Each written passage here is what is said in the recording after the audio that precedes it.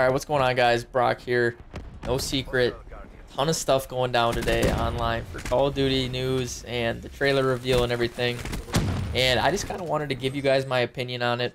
I know there's like black and white, left side, right side type of opinions online, and I feel like there's nothing that's really down the middle. For example, like T. Martin, Trevor, I wouldn't say he's like 100% on the Call of Duty is going to be great, but I feel like he's on the optimistic side. Like, he stays, you know, pretty optimistic that it's going to be good.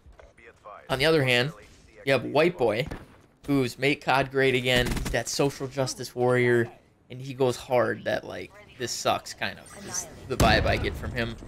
And, you know, there's nothing really right down the middle, and that's just kind of honestly how I feel right now. Like, it's how I've always felt before games come out. I tend not to, like, develop a strong opinion until after I played it. So maybe I'm thinking that's what we need right now. I'm thinking that's what some of you might need, is that middle ground, like just somebody level-headed, like, let's keep this chill, guys. We don't have enough information yet. Some of you may have seen the boost jump in the trailer. I was trying to get the video for the trailers for you guys so I could include it in this video, but like, I don't ever do these types of videos. I'm a noob. I couldn't get the stupid VOD off the Call of Duty Twitch channel to download correctly. It was being weird. So if you guys do enjoy these videos, though, I'll definitely figure it out for the future. But I just wanted to kind of see what reaction we get from me doing this type of video. But anyway, back to the topic on hand. Infinite Warfare, we saw this boost jump and in the trailer, and I'm thinking that's a pretty clear-cut, you know, sign that this is not going to be boots on the ground. Who knows? It could be Advanced Warfare. It could be Black Ops 3. Nobody knows. Nobody knows. It's a guessing game at this point. Everyone's saying, oh, it's not going to be Advanced Warfare. They think, but no one knows. No one has any idea. So you guys have to keep an open mind. Because, yes, there was boost jumping in that thing, but we don't know what that means for right now. With that being said, I thought the Black Ops 3 movement system was great. People are really kind of going crazy for this boots on the ground stuff.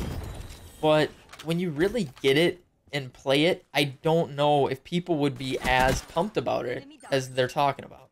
Because Black Ops 3 was perfect. Advanced Warfare was too much. Black Ops 3 has been great. Okay, I've been loving Black Ops 3. The movement system is that perfect middle ground.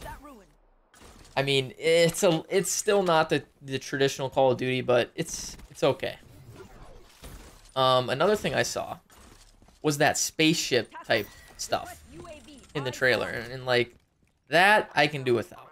That is trash. Okay, the settings that they've been picking are terrible. Well, this Black Ops 3 was fine, but like Advanced Warfare and now this, what in the hell are they thinking? This isn't Star Trek. Like, they are in space. This is like Call of Duty is the nitty-gritty. Like, you're in the sand, you're in like rugged, you know, broken down cities and stuff, battling on the ground. I don't want to be flying around in a jet or some crazy spaceship. Like, that's just stupid, in my opinion. But anyway, my opinion on the whole COD 4 remastered thing is they did it as a safety net. They did it as a backup plan because Infinite Warfare could absolutely suck. Okay, but because of this Modern Warfare remastered, their sales are going to be great anyway. And you know, they've made it pretty clear with these supply drops and everything as of late that money's important to them. I mean, it's a business, which I totally get. Who doesn't want more money, you know? But they're just, it used to be something more pure, I think the game was. That's just my opinion. But anyway, it's kind of Call of Duty Modern Warfare 4. It's on one hand, yes, it is trying to please the community, and I appreciate that, and it's gonna be awesome.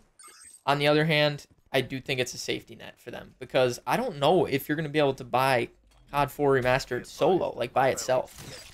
I'm not sure. That sounds unclear at this point from what I've seen.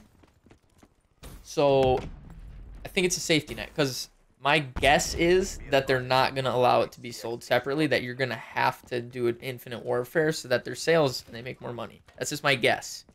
We don't know for sure.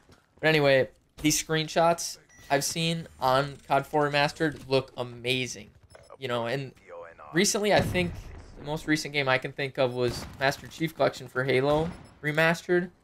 That game, they had some terrible matchmaking issues with that game.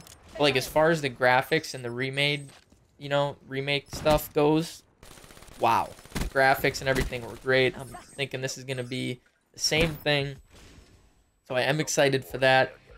But yeah, that's just kind of my opinion. I don't know. I'm not going to really form a strong one either way as of right now. I do know that I don't like the setting for Infinite Warfare. I do know that. That's one thing I can confirm.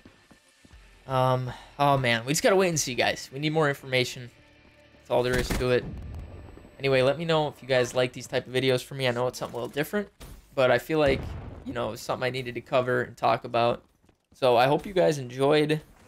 You know, our opinions could probably differ here, so let me know in the comments below what you're thinking. It's totally cool if you don't agree with me. And thank you guys so much for watching. I hope you enjoyed, and I'll see you later.